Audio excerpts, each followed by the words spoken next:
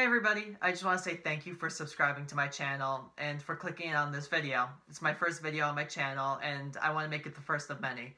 So I'm trying to plan at least 2 to 3 reviews a week, with the first review going to be Clownhouse. So again, thank you for clicking in, and let's get to the review.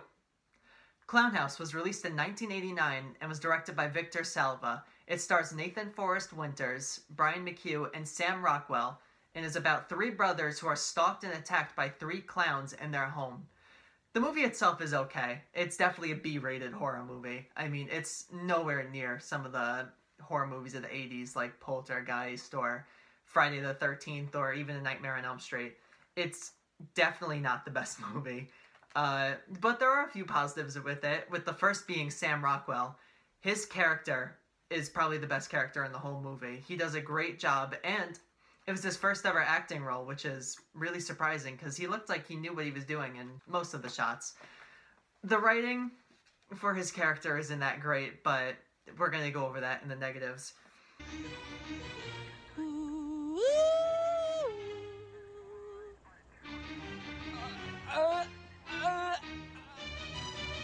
crazy!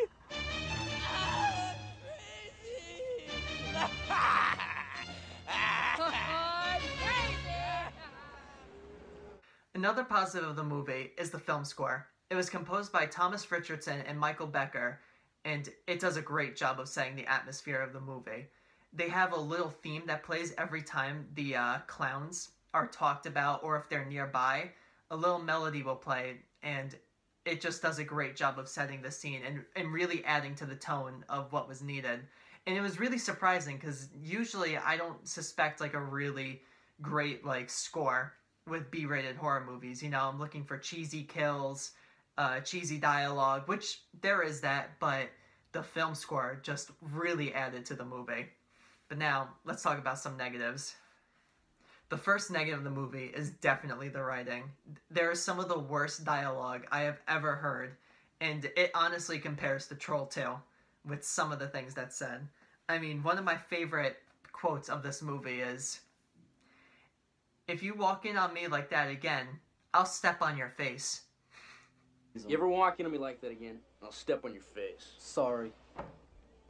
And another one is about soft hands, which we're just going to insert a clip for that one because I can't do it justice. Soft hand. It is good to be soft, but dangerous too. You know what I say? Let's talk about those hands for a second, though. The main character, Casey, has this whole plot around him based around his hands, and it adds nothing to the movie. It's brought up so much and just doesn't add anything. I mean, there will just be random scenes where nothing's happening and he'll just be like... It's honestly so useless, this plot, and doesn't add anything to the movie. And they try to like do something with it at the end, but it doesn't add anything at all. Another negative of the movie is the death scenes. There's only one really good death scene within this movie, which I won't spoil it because I'm trying not to do spoiler reviews, but the other death scenes of this movie are so terrible and they're shown off screen. And for a cheesy like slasher movie, I want them to be on screen and I want them to go full out like head decapitation, but you see it and it's like terrible prosthetics and all that. I want to see that. I don't want to see off-screen kills where you don't really see anything. It just didn't add anything to the movie. It didn't make it creepier. It didn't make it funnier. It just made it like... I don't know. It just made it not as good. The worst death scene of the movie is definitely the first one, which I won't go into spoilers, but I'm just going to show a clip to show you how it starts.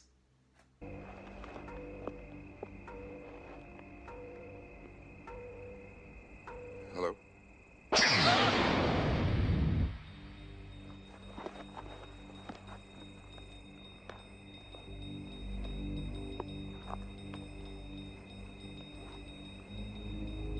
Georgie?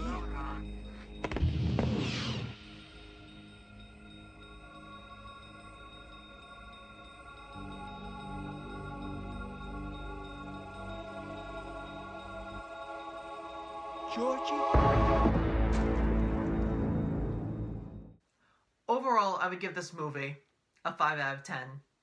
And I would definitely recommend it. But I think it would be better in a setting with like a bunch of friends. I didn't really enjoy that much about it, watching it alone. I mean, there was a few dialogue that I would laugh to myself, but this definitely isn't a movie to watch by yourself. This definitely is to watch with friends.